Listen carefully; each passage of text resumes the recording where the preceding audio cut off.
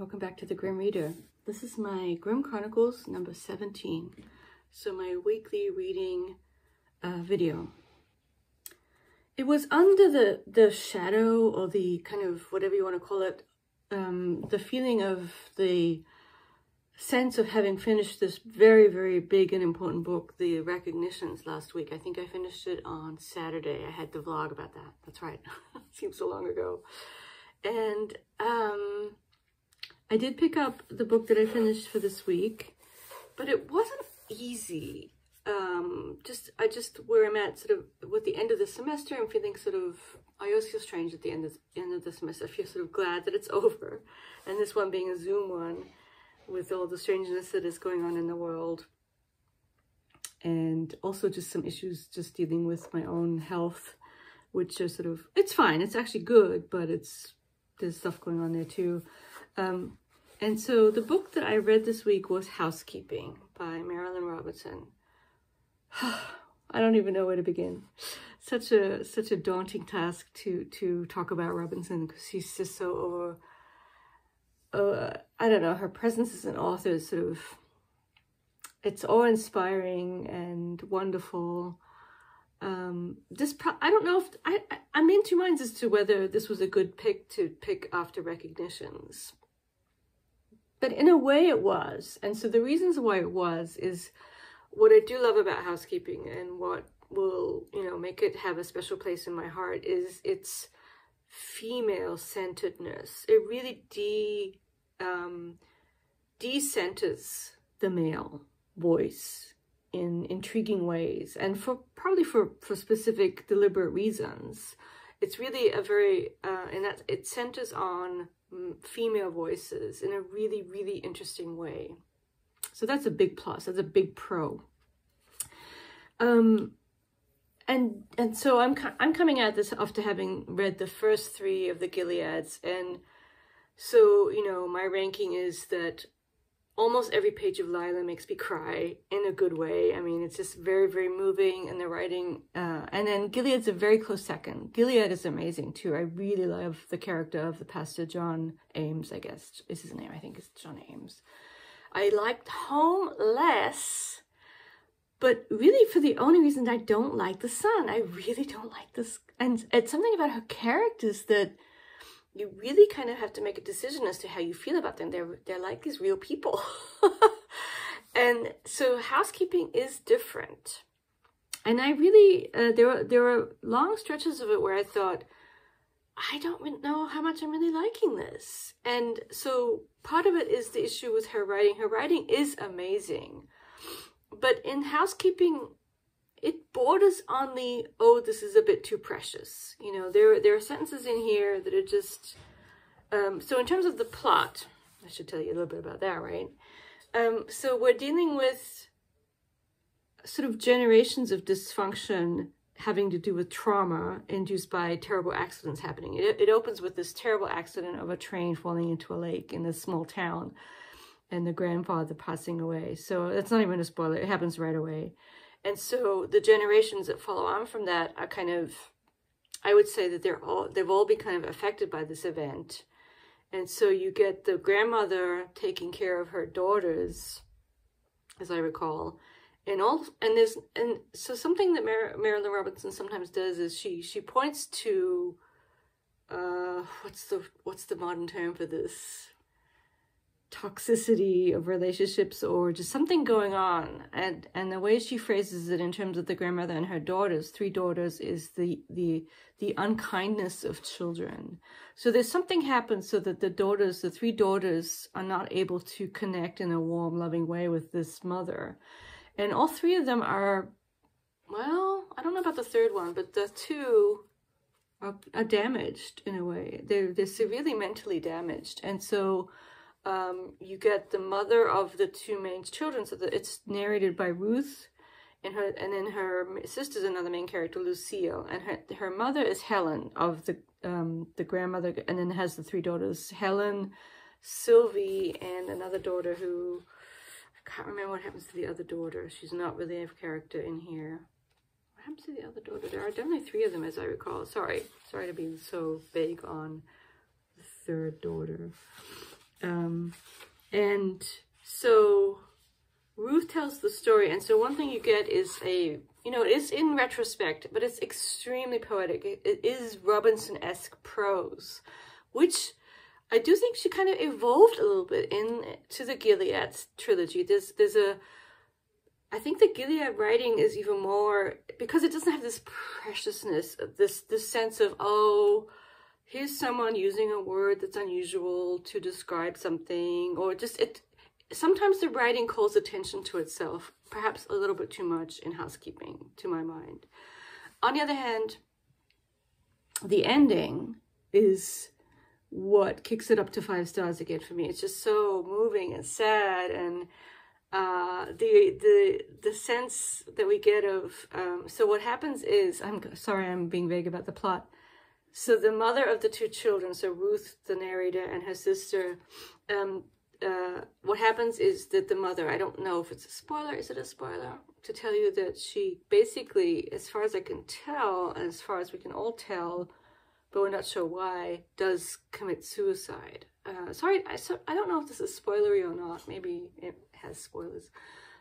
But I don't think it will retract from your reading of this.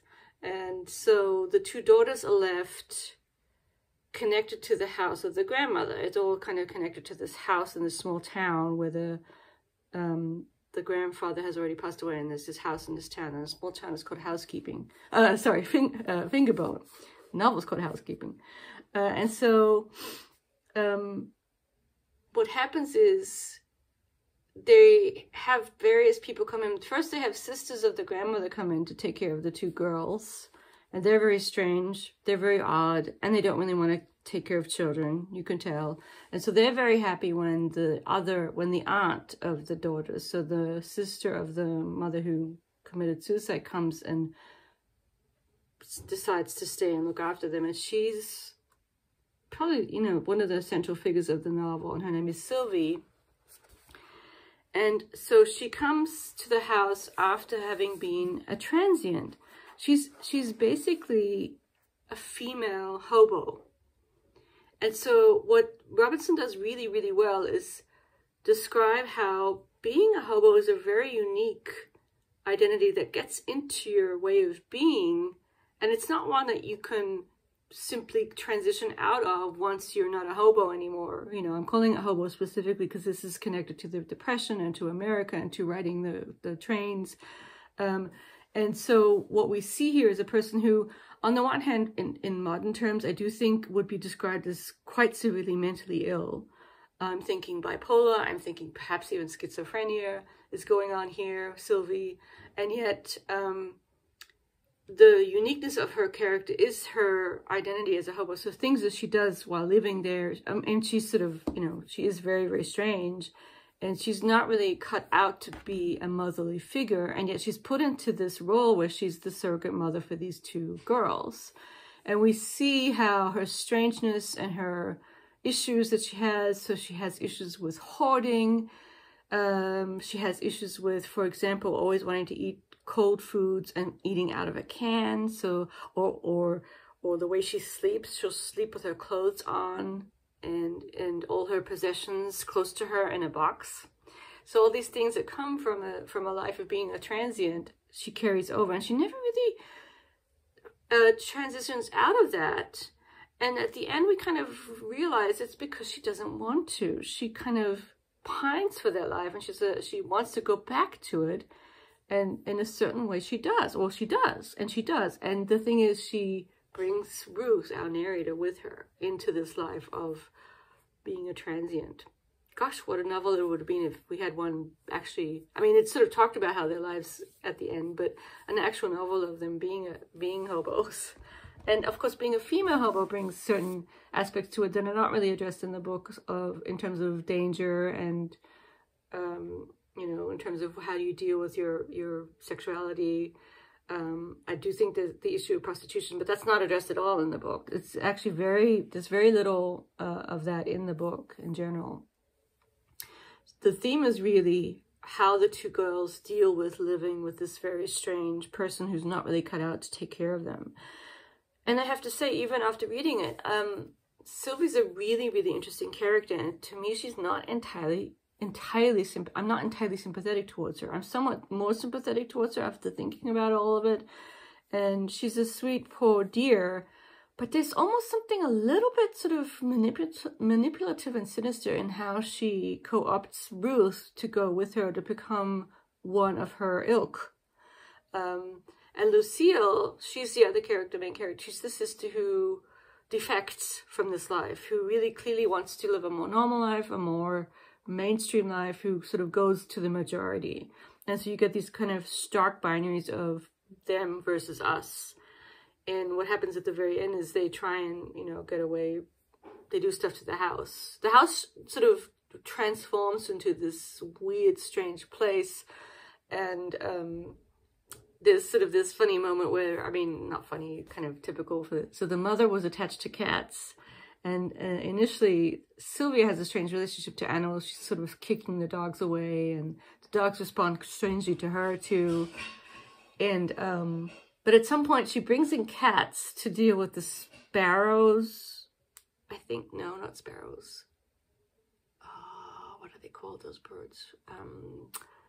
The other one, swallows. Sorry, swallows who have been nested in the second floor. So she brings cats in and they proliferate. So at the end, there's like 14 cats in this strange house full of sparrows, full of cans, full of newspapers. So she does exhibit sort of textbook hoarder. This is another sign of her, I would say, her mental illness. So it's a fantastic book.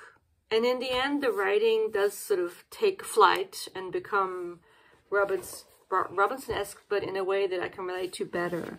And I don't exactly know why. She kind of loses her, it's good all the way through. There's never a bad sentence with Robinson. It's excellent writing, but it's sometimes in the beginning, perhaps, maybe it was just my own irritation or just the mental space that I was in, that I couldn't connect to it as much. And then my own, what happens with Robinson is that you connect at a sort of psychological, emotional level.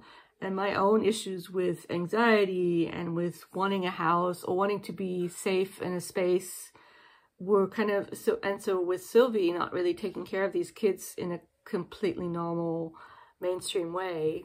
She's not a very good caretaker. She's basically she's neglectful, and that makes me anxious, of course. I mean, and I think it would make anyone anxious. On the other hand, there is a side to her that Ruth responds to, and that is sort of sweet. And you sort of feel for her. You can't help but feel sorry for her for what she's gone through, whatever it is. And so there's a really kind of complicated psychological stuff is happening there with this book. I would definitely need to reread this. I need to reread all of Gilead. I need to read Jack, the fourth one in the book. So I really do go back to the fact that it was amazing to read this after Gaddis because of its centering of female voices. But I can sort of understand why people don't like it too, as you know, as I always do. It's set in Robinson land, so this small town Americana stuff. Even though this is the Pacific Northwest, not Iowa, where Gilead takes place. She's very good at evoking nature, and the nature writing. I think if I read it again, I would pay more attention to it and dwell on it more. And so segueing into all the readathons that are happening. So the first readathon that this kind of does fit, I think. I mean, both maybe Midrash and the Springathon, they always kind of come together to me in interesting ways, which says something about and this has a lot of nature stuff, and of course, it being Robinson, there's a lot of biblical religious stuff in here.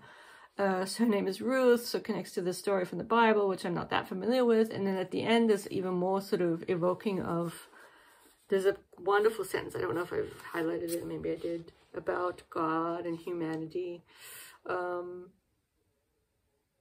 Yeah, so absolutely amazing, 5 stars, still processing, and we'll read again. That's where I'm at with this one.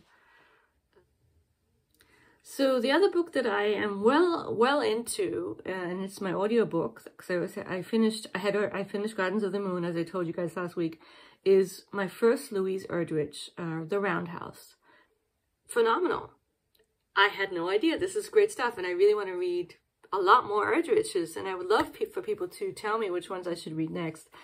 It's really well done. The narrator, the speaking voice is wonderful, and So it's the narrative, actually kind of a similarity to the Housekeeping is that it's a young person's point of view, and it's really well done. So this young man, 13 years, but it's also like a flashback. So he's telling it from an adult perspective, but looking back to this horrific event that happened to his mother. She was brutally attacked, and we don't really know the circumstances yet. It's coming out slowly. And just his whole life is depicted really well, and his father and the family and his friends, and there's scenes where the friends go and do stuff together, the boyfriends, the group of boys, and it's really well done, and it's really fun to listen to. It's a crime, it's a mystery, so, you know, but it's still so well done. I'm really, really enjoying it.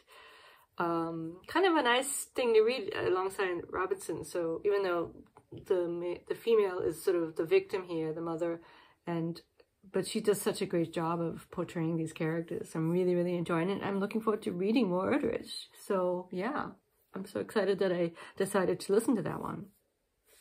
The two nonfiction books are a little bit stymied. So I have my biography of the Grimm brothers that I want to get back into this week, and the Patrick Radden Keefe take on the opioid epidemic, the Empire of Pain. I haven't gotten to them as much. And we'll see how, I don't think I want to put them aside at all. Hopefully not. I just have a hard time going back to them when I'm trying to go back to my read a book a week thing after recognitions. And of course now the readathon that's coming up is the 1900 to 1950, and I have some options there too. So we'll see how things go. Plus I'm in this kind of weird end of semester mood. So stuff is happening. Connected to maybe Midrash, and also Springathon, is the book. I think I probably talked about this last year and I didn't get to read it, but I really, really want to read it. Also because she sort of talked about it in connection with Robinson, and that is Annie Dillard, Pilgrim at Spring Creek, which I know a lot of you have read this, and I really want to get into it. I do think it will take time, and I want to sort of read it meditatively or intentionally and slowly, because it is kind of like a book with a lot of nature in it, and then sort of, religion too. So it's a perfect pick for both Midrash and Springathon. It's like the two go together with me. Nature is my religion. I find the transcendent in nature and all that good stuff. And of course, what's interesting about Dillard, there's that fantastic Atlantic article, which came out a while ago, called Where Have You Gone? Because she sort of stopped publishing, whereas Robinson has kept going. And so her output is a little bit different from that. And she also has sort of focuses more on nonfiction stuff, as I gather. But I always thought it was really interesting, and I have the book here. So she wrote a fan letter to Robert Richardson, who I just found out has recently passed away last year.